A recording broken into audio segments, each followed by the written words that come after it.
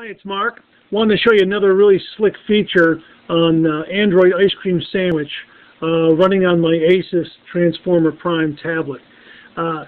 They did a really neat screen capture routine. I'm going to show you how to do that right now. First thing you want to do is go to your settings. So I'm going to go ahead and hit Recent Apps, and I have that running in the background. So there's the settings routine right there. What you want to do is you want to go to Asus Customize Setting and click on that. Here you'll see a screenshot menu, and this allows you to capture screenshots by holding the Recent Apps keys.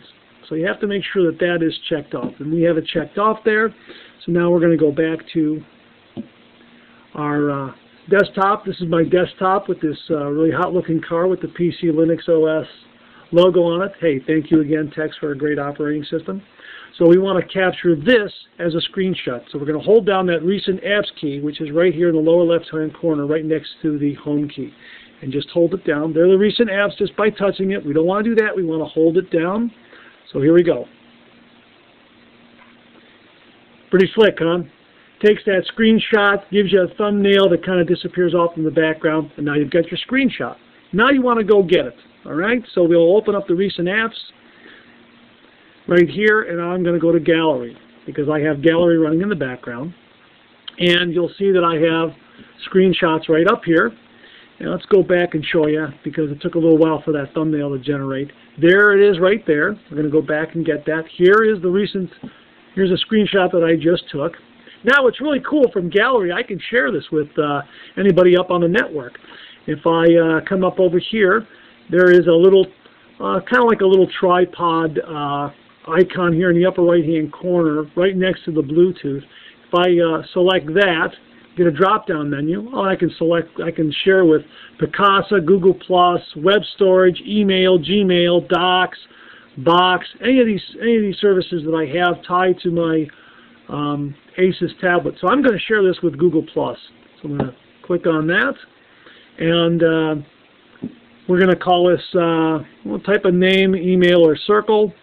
I'm not going to worry about that right now. And I'm just going to say, well, here, we'll just go to the drop-down menu here. And we're just going to say, I'm going to say, let's see. I don't know. We're going to go cartoons, these guys, these guys, these guys, these guys. I'm going to check them all off. I'm going to go public with it. I'm going to go extended circles. I'm going to go across the board, okay? That's what I'm going to do. I'm going to say okay to everybody up there. And then I'm going to type to compose. And I'm going to say,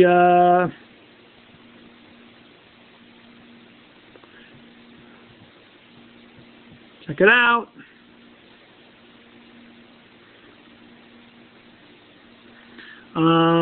Screenshot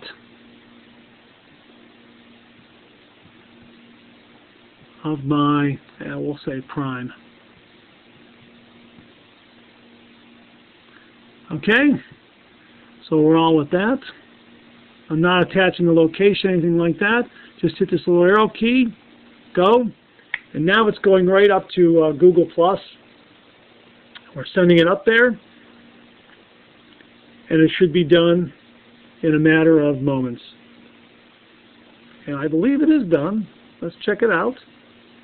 Screenshot captured. Yep, I believe it's up there. So, let's get out of here.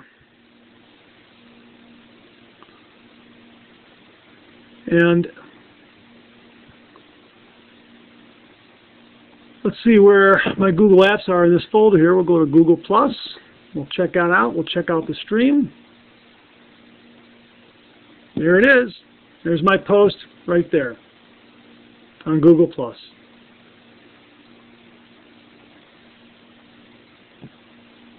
So there it is on my stream up on Google+. Really easy to do. It's really nice how this tablet integrates with all your Google services. If you have a Gmail account, it just integrates with everything. Everything Google. Google Docs, Google Wallet, Gmail, Latitude, everything right across the board. And when you fire this tablet up for the first time, it asks you for that Gmail account. You type that in, and everything under Google that you're associated with just gets loaded onto this tablet. Absolutely wonderful. Okay, hope you enjoyed it. Thanks again. We'll see you around.